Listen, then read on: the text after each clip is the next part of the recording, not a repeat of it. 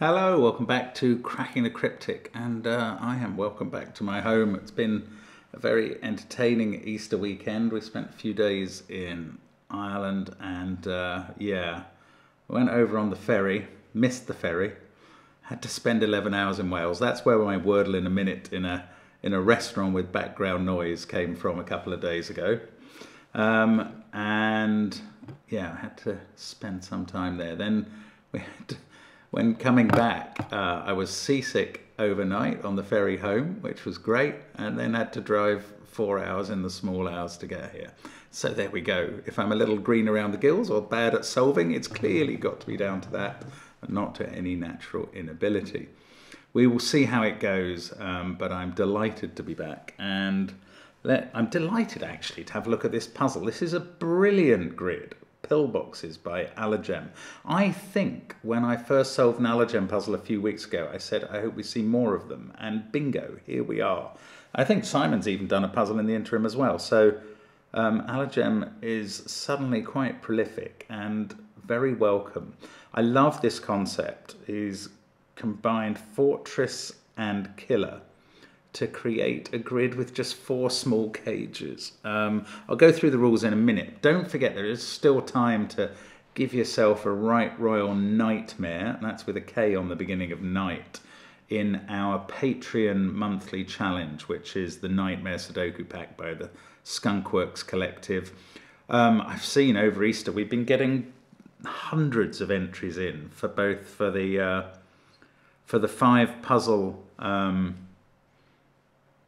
5 puzzle competition entry answer and the 19 puzzle get yourself a shout out on the channel answer. So very well done to all those people who've achieved that. Give yourself a very firm pat on the back.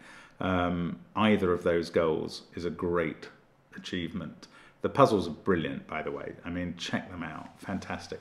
Anyway, there's other stuff on Patreon. There's all our apps, including our latest Second Gas app, which is proving very popular as well. Do check them all out on the links under the video. But the first link will be to this puzzle, Pillboxes.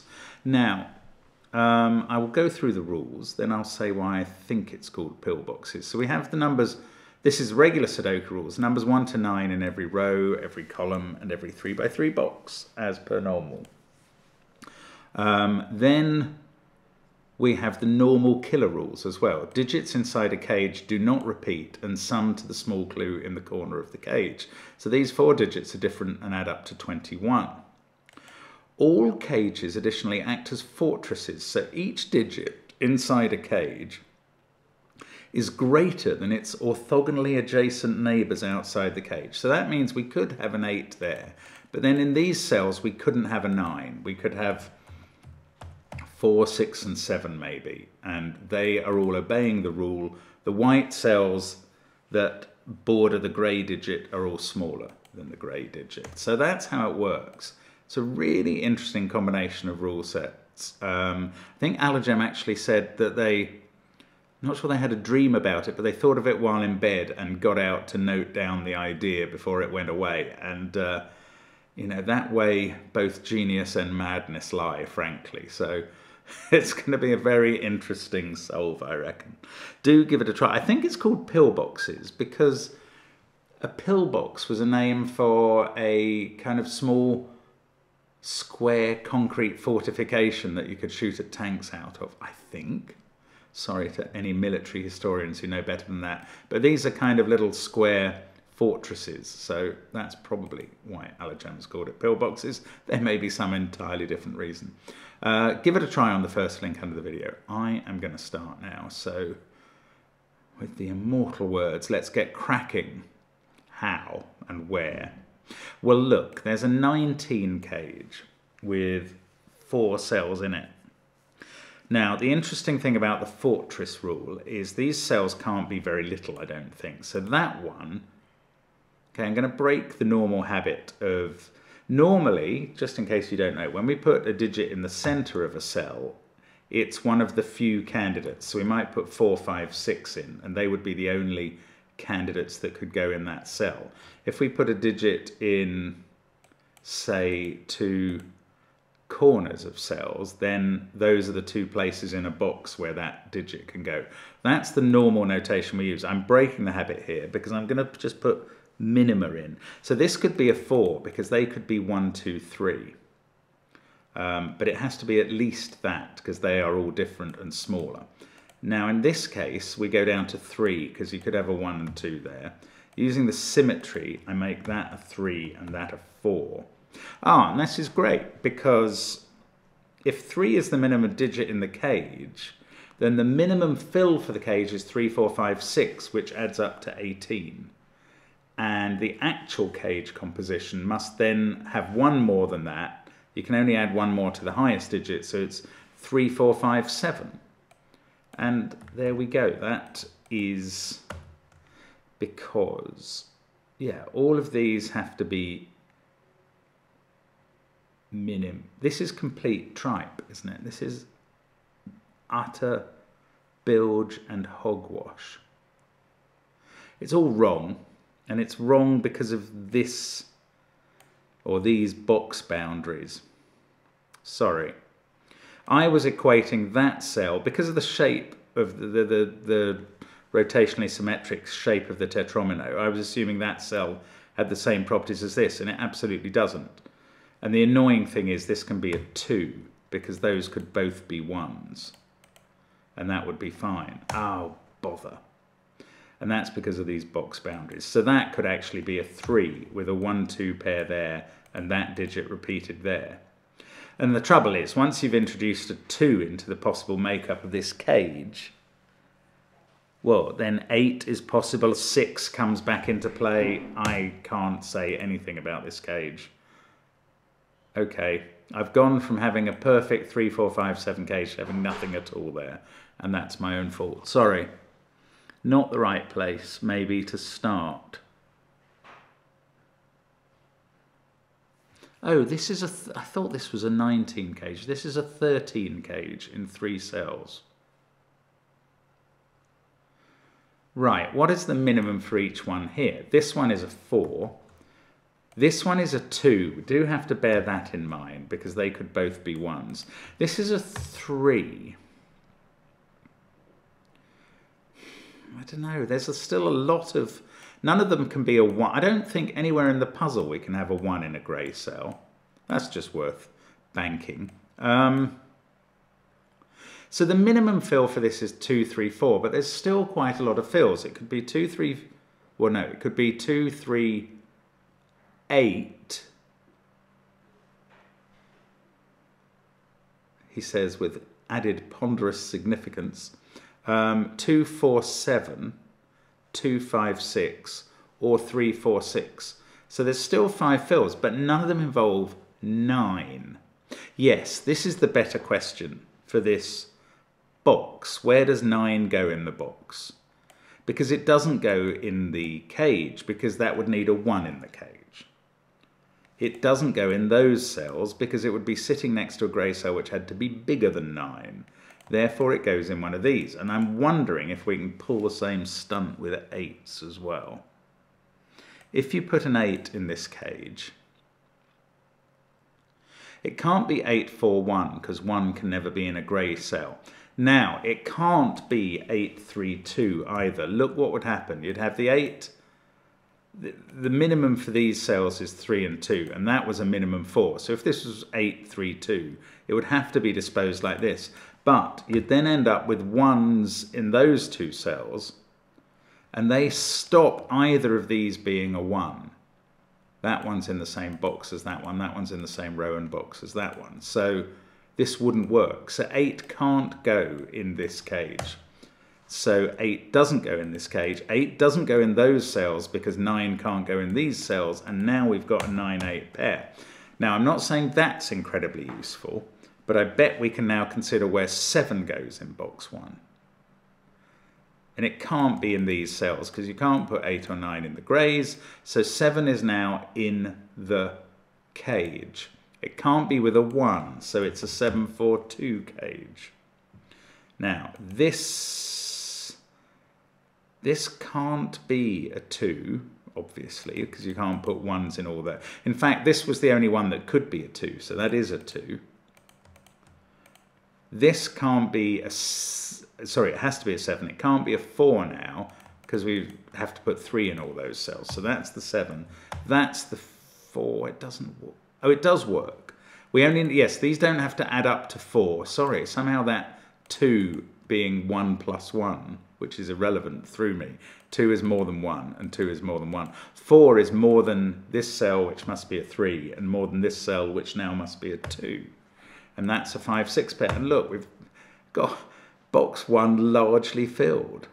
That's fabulous. Now we have to take this to another cage, don't we? Ah, where is Sudoku maybe? Where does 2 go in column 3?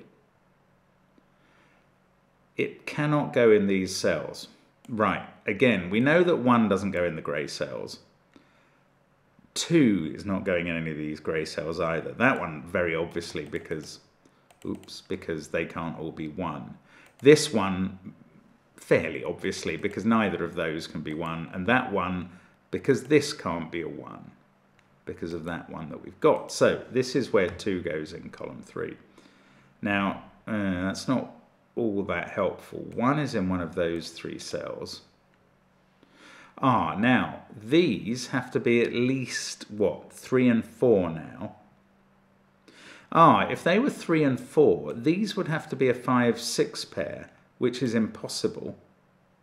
That's interesting. Does that mean this is a maximum 6 now? No. No, it doesn't at all. This could be as low as 4 and 6, adding up to 10 if that was a 3, 5 pair. I mean, I suppose 8 is now the maximum in this cell, which has a minimum of 4 because they have to be different and lower. I don't think you can put a 9 in this cage. Oh, you could. 4, 9, 5. I mean, these have to be at least 4 as well. This isn't very good pencil marking in that there's a lot of candidates for these cells. Maybe I have gone to the wrong cage yet again. Ah, okay. It's not so much about these cage cells at first. It's about these cells, maybe. The minimum values for these 3 cells are 3, 5, and 6, because 1, 2, and 4 have been used in the row. Right. If the minimum value for those cells is 3, 5, and 6, isn't the minimum value for these 1 more than each of those? 4, 6, and 7. And we can't use 7. So it feels like these might have to be 4, 6, and 8. And if that was the case, 3 is the minimum value here, because these have to be different. So let me just think this through. 3, 5, 6 are the minimum values here.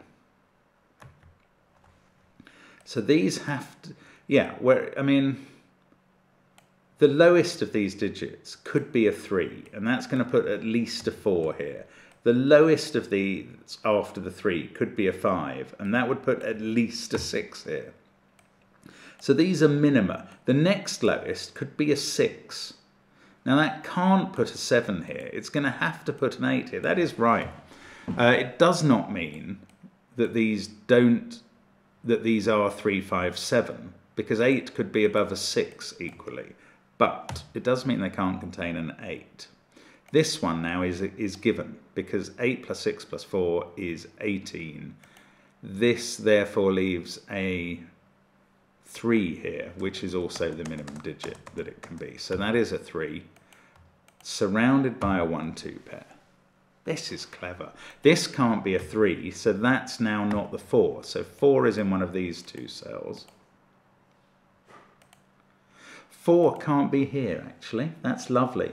4 can't be there, because these would have to be 1, 2, and 3. And what would you do with this cell once 1, 2, and 3 are in the box? So that's not 4. The 4 in the box is here. This has to be where the 3 goes in the row. Now, can that be 6? No. No, it can't, because this would be a 1, 2, 5 triple. And again, what would you do with that cell? That is the 8. This is the 6.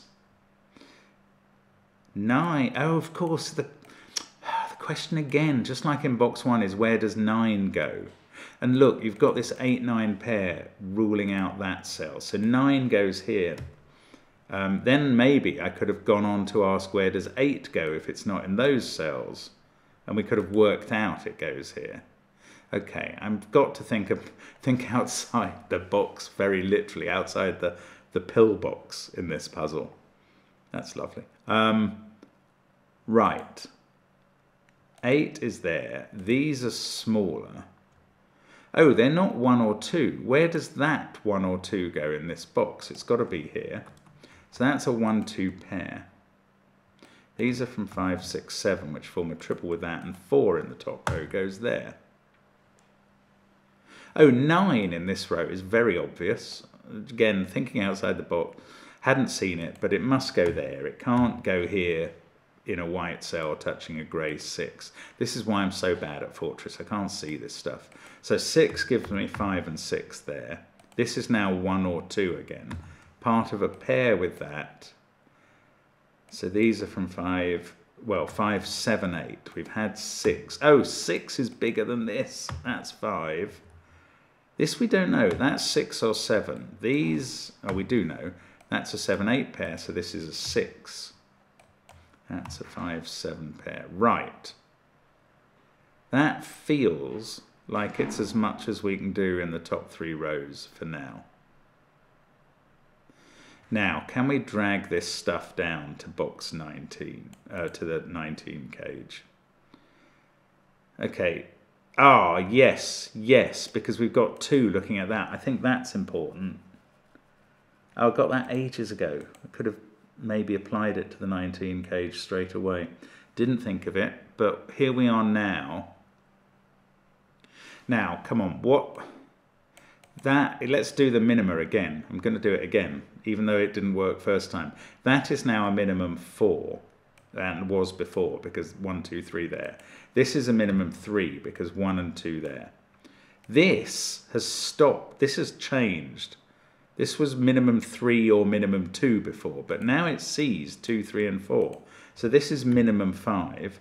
This one actually can't be 3 or 4 now, so that's also minimum 5. Oh, and now we've gone back to the situation where this is, since every cell in this is minimum 3, if you take 3, 4, 5, 6, it adds up to 18. Not enough, we need 1 more, so it has to be 3, 4, 5, 7.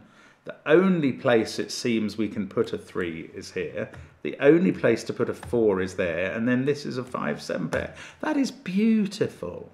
This is an absolutely extraordinary construction. It's not just that Alagem had this idea, it's that he then put it together in this gorgeous flowing way. That's very clever. Right, that 4, I think it gets easier now. That 4 is surrounded by 1, 2, 3, and we know where 3 goes because of Sudoku. We don't know where 1 and 2 go yet. This 3, though, now we're going to find out. This 3 has a 1 and 2 in the white cells touching it. That's going to fix 1 and 2 there. Oh, it's going to fix 1 and 2 there, 1 and 2 there. Suddenly, almost all the 1s and 2s are done. That is brilliant. Now, let's keep thinking. 5, 7, right, what digit goes here? In this column, we've only got to put in 6, 8, and 9. Well, this can't be 8 or 9 because it would break the relationship with that cell. So not only is that 6, it forces 7 into the fortress cell. We get an 8, 9 pair there. This is gorgeous. We get a 5, 6, 7 triple. That can't be 6. Now we've got a 5, 6, 7 triple in the final column. And that's a 4, 8 pair. And we place a 9 here where it's fine. Now surely we can look at this. Now I'm ashamed to say all I'm going to do at first is tidy up the pencil marks a bit, and that probably won't get me very far. Oh, I don't know. How could this be filled now? It could be 4 is the minimum digit. If there is a 4, it's 4, 5, 9 or 4, 6, 8. 459 only works 594, but 468 works in various ways. And it could actually be 567, so no, maybe not. I need to find some other cell. These are at least 3 and 4. Done that before. They're probably 3 and 5. Oh, what about this cell? This sees 1, 2, 3, 5 in the row, 4, 9 in the column. By Sudoku, it's 6, 7, or 8, but it's got to be less than this digit. And this digit now can't be 5 or 6 and have the relationship work. So that's an 8. That sorts out 7, 8 up there. That makes this a 6. Beautiful. Bounces straight back. Now, these two add up to 10. They are 6 and 4, which is probably what I predicted a moment ago. 6, 4. That sorts out 4, 8 over here. These can probably finish all these cells around the grey boxes now. These are a 3, 5 pair, and we know where they go. These two, this one has to be a 4 to be less than 5. This one, we've got 1, 3, and 9 to place in the row, but it can't be 3 because of that. It can't be 9 because of the fortress. We get a 1 there. 9, 5, 6, 1, 7, 8. Oh, now it's just come. Well, I mean, now that we've, I was going to say finished all the fortress business, but we've still got this cell to put in.